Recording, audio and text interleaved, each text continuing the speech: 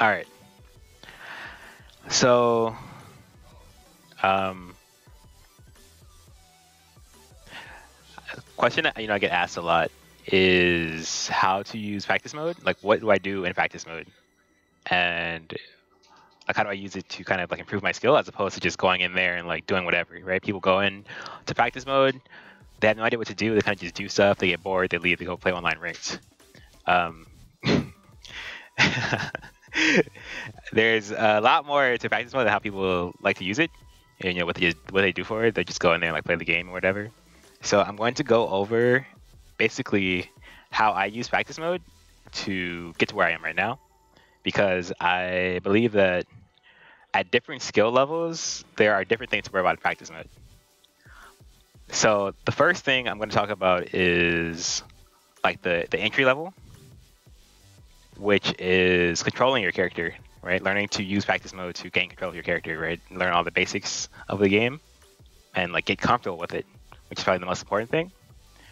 And then after that, I'm going to talk about using it to like train things with like your punishment, your reactions, and all that stuff. And then maybe make a section after that for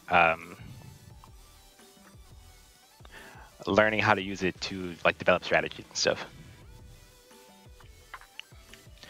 So step one, of course, is learning to control your character, which you're not going to really need to know much about the actual mechanics of practice mode for, right? It's more so just using it and like practicing your Tekken knowledge, like the things you learn in videos and stuff like that.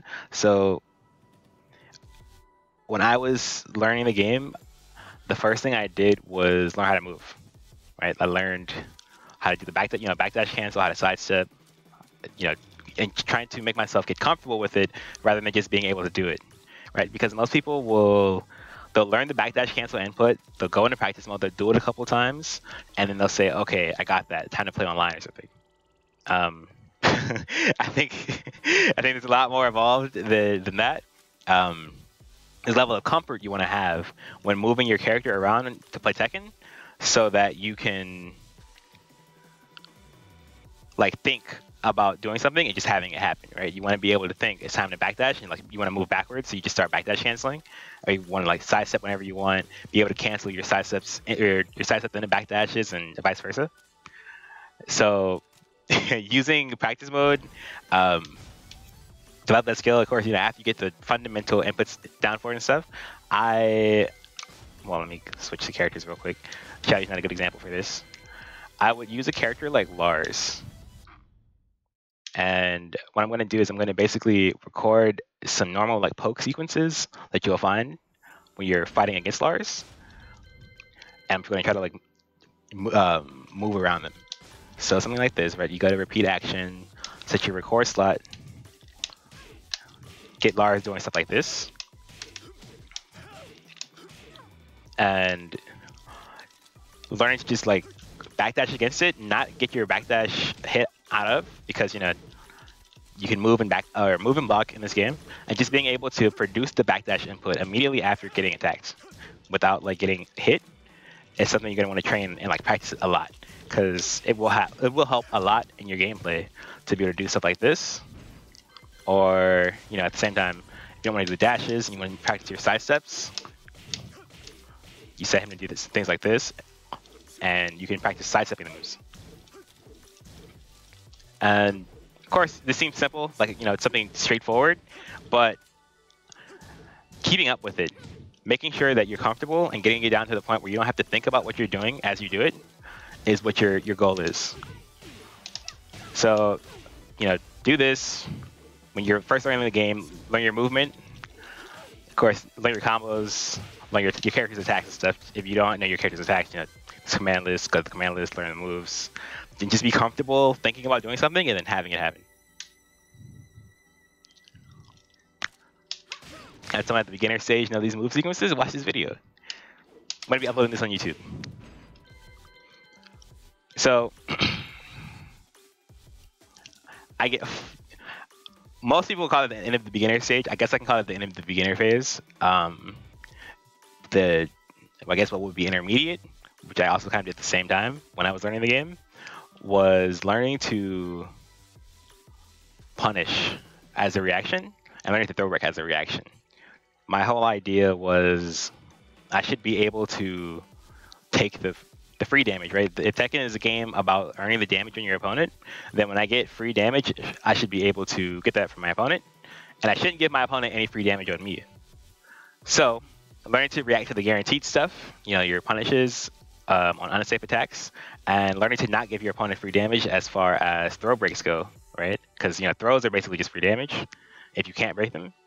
Those were the next two steps, right? So I'm gonna start with punishment first. It's really easy to kind of learn how to punish how to punish a character, because of the fact that in Tekken, your fastest move is 10 frames, double digits. When you're going through the frame data, you can look at any character's attacks and like kind of just pull out what's unsafe, right? What's -10, what's -11, like what's -10 or more, and go through the frame data, get those moves out, and basically come out with whatever you get minus whatever, I don't know, punish these, and then you set the CPU to do these moves, do these moves a couple of times. You're not gonna know the punish immediately. You're not gonna be able to get like the optimal punishes immediately on reaction if you play a game of Tekken after doing this. But the point of doing this in practice mode is so that you know your options, right? It's a lot harder to look at frame data, go in a match, and then say, hey, I know these moves are unsafe. The moment I see them, I'm gonna do my perfect punish. It's not gonna happen. But if you punish it in practice mode a bit, you go through every move on the on the command list and punish it a couple times with your character's best punish. It'll be more firm in your memory, and you won't, I guess, to set expectations correctly, you won't be punishing perfectly as soon as you go in a real match, right? That's not what the practice mode is for. What it is for is to kind of associate your memory with the situation. You want to have the situation in your mind and know the move you have to punish it. And that way, when you go into a match and you see the move, you'll know what move you can counter it with. And of course, the first time you see it, you're not going to react. The second time you see it, you're probably not going to react. But it'll be on your mind, looking for that specific punish. And then the more you do it in a match, the more it'll help you out. You have to do that with any character. After a while, playing Tekken, you start to be able to switch through characters and get to their punishment a lot easier. But yeah, whatever character you're going to play, you're going to want to go through and learn to punish different things. And you're going to want to go through like basically the whole character select if you're trying to play Tekken seriously. So I went through like 2 characters every day before I like played online, because that just made sense to me, right? I'm going to play the game and have fun anyway, but I'm going to practice a bit. So I would go through like by alphabetical order. I just went through each character and I would punish each attack twice that was unsafe from them before I'd go and play online. And that way, as I see these characters online, and I know if I can punish specific moves, and I'm playing against like some green rank, right, who's throwing them out because I'm also green rank at the time, then I can make myself punish it the next time, right? So you see a Lars player online who keeps spamming up forward 3, you'll know you're punished. You won't react to it immediately, but you'll start to like look out for it. When you're playing, you want to sit down and go, next time he does an up forward 3, I'm gonna hit him with my hardest punish. And you do that. And if you do that a couple times in a game, it just kind of just starts to become a reaction. You'll start doing it without thinking about it. And that's kind of like how you want to train your reactions to things in general, is like, practicing against it in practice mode, and then taking it to a real match and looking out specifically for it. Practice mode is not going to train your reactions to be perfect immediately, but it'll give you the tools to train your reactions. So, passive punishment. Throw breaking is easy, right? You find a character that has all the command throws. If you don't want to use like a third-party throw break trainer or something, you can go to like Jin, right?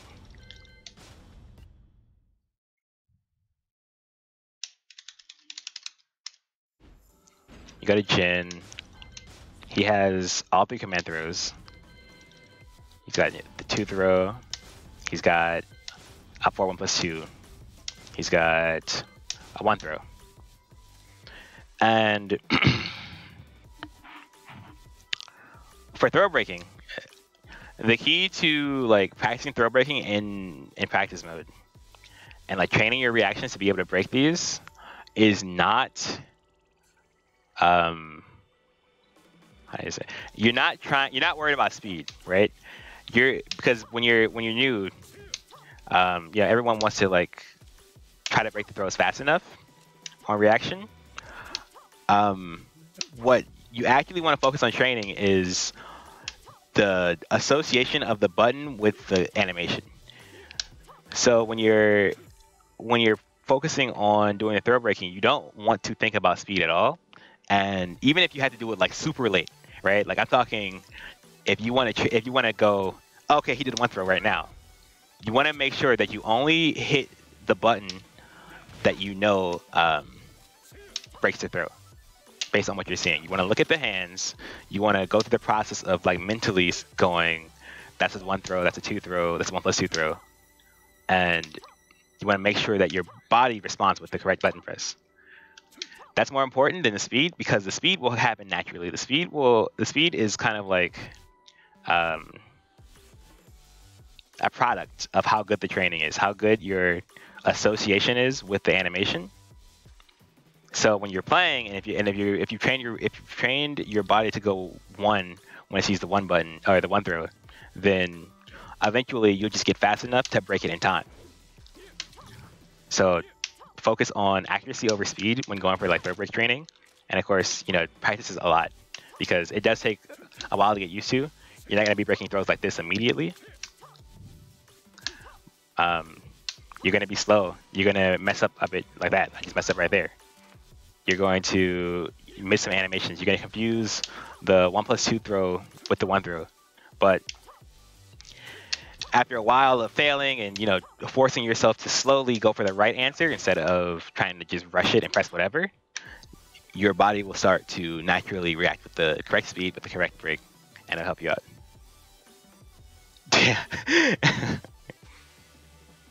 So look closely at the hands. Go slow and be patient, because it's gonna take a while.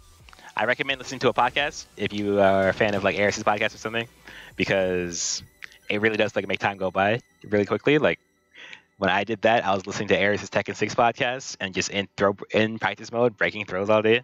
It was kind of fun. Okay, so we went over learn to move, learn to punish, learn to throw break. Of course, it's gonna be a similar thing for like things you can react to. People kind of get hit by like snake edges and stuff. Although I didn't use practice mode too much for these things, I kind of just learned it while I was playing and like focus on them. You can use the record feature to not be free to like slow lows, like Law's Dragon Tail or something. And it's the same thing that I mentioned with the throw break training, right? Reactions in general are not about being able to or focusing on going fast. Training your reactions is about training yourself to react to the animation.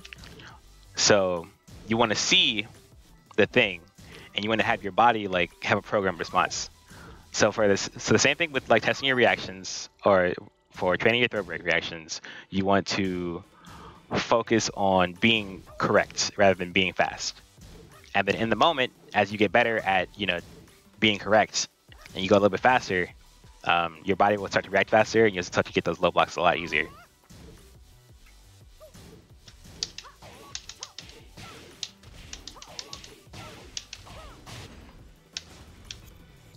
So basic reaction. Okay, so I guess people call that beginner intermediate. For me, I think that covers all of the beginner things. Learn to control your character, learn to punish, not get the free damage, reactive things. All right. So now we're gonna get into like the actual part of practice mode that you guys mostly see me doing. Let me go to simple switch a character or something. the part that like I've streamed a lot. You guys who have been around have seen me do a whole lot of this. This kind of practice mode stuff is using practice mode to understand situations and options. This is something that's like never going to stop. I think when you like learn how to play Tekken, because you're always going to be running into kind of like new things, new strategies, new like people are going to come up with stuff. And Tekken is basically, at its simplest, a complex game of rock paper scissors, right? You want to know what your opponent is doing, and you want to have the counter for it. And you want to be able to like produce counter for the things when you expect it to come, right? So knowing that you can sidestep left against like Jack's down back 1 or something like that helps a lot when you're actually fighting a Jack player and you're in that actual situation and you can like sidestep and launch it.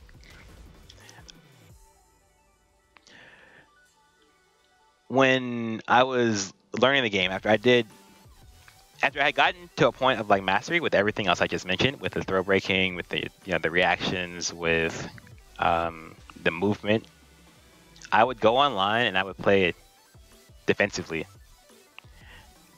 And I would try to see how my opponents would break my defense, what options they were using when I just like let them play the game, and like how I would die to it. And they would, of course everyone had different ideas of how that was done. Everyone would do different stuff. But of course, a lot of people low ranks and stuff, they'll go in, they'll try to hit you with a hell sweep or some kind of mix up or whatever. And of course, when you see like something like a hell sweep or something, you're going to immediately go, I can duck that, I can block that, I can launch that. But this, of course, you're eating the mix up and stuff. There is almost always multiple options to beat something in Tekken. And the reason for that is because every attack has some basic properties that it has, a hitbox, right? So it has like a positioning on the screen. And the positioning on the screen means that like there are going to be situations where you can make it whiff, by being out of range of it, or by stepping it entirely. It's going to have a hit property. So if it's a high, you can like duck it. If it's a low, you can low parry it, things like that. And then it's going to have like startup frames and ending frame advantage or frame disadvantage. So there are going to be situations where you can counter it. There's going to be situations where you can block it and punish it, or there's going to be situations where you can like block it and take your turn after. And there's a lot more options than like you'll initially see when you're playing the game. And if you're losing at something and going, how do I beat it? The best thing to do is going to be to kind of come to practice mode and ask yourself, based on those different attack properties that exist, like, what can I do about this move? Can I interrupt it? Can I step it? Can I backdash it? Can I just like block and take my turn after? You're going to want to test all of these situations to kind of develop your defense and your ability to counter things. And it literally changes the way you play the game, because the game is all about which options you go to counter different things. So what you're gonna be using this training mode for, mostly after you get past the basic reactions and control of your character, is to learn these options, learn what you can do against things and how to beat them, and like develop your gameplay. Now on the other side, you're not always defending in this game. You also, as a player, are going to have to understand how to play your character better, right? Learning the options your opponents have against the things you do with your character. And something simple, it's going to seem simple, I know, but a lot of the times people will kind of be upset because they can't like train against their own offense, but you actually can, because you can set the other character to do the thing to you, right? you can say, hey, what if Julia does a jab into a down four against me? You can try to step it, doesn't work. You try to step this way, doesn't work, right? Or maybe like interrupt it with a launcher, get counter hit. This is information for you as a Julia player. You know that in this situation, if your opponent decides to try to sidestep, or if your opponent tries to interrupt with like a big launcher or something, it'll counter hit them. So when you're playing the game and you're, going through that rock paper scissors game with your opponent, like I said, you know your options to kind of cover theirs. So this is something I do like a lot. I did a lot when I was playing Huarong and trying to like develop gameplay with him. Is going to practice mode and like practicing against my own things and learning how my stuff gets blown up, learning how to beat the different options that kill me. So like, let's say a Julia player discovers they can low parry that, right? Low parry is big damage for just a small low poke. That's kind of scary. You can go to the other record slot, decide, hey, does this hop kick reach as a mix up? It doesn't reach, so the hop kick isn't an option against that, right? It's not gonna work. You can practice again, come up with whatever you're gonna come up with, and now like if your opponent's low parrying, you got that. And I didn't want to make this too long. I've been doing this for like 20 minutes already. That's crazy. I didn't realize how much time I had been talking, but yeah, that's basically it. Outside of that, there's gonna be strings and stuff for you to learn to deal with. It's gonna be part of punishment, I think. Look, you're gonna play online. You're gonna see your opponents doing like different strings to you. They're gonna try to gimmick you out and stuff like that. You can put yourself in those. You can use practice mode to put yourself in those situations and just try to understand what are my options here. What can I do if someone's doing this, and like how do I beat it? Then you go back online, you mess them up.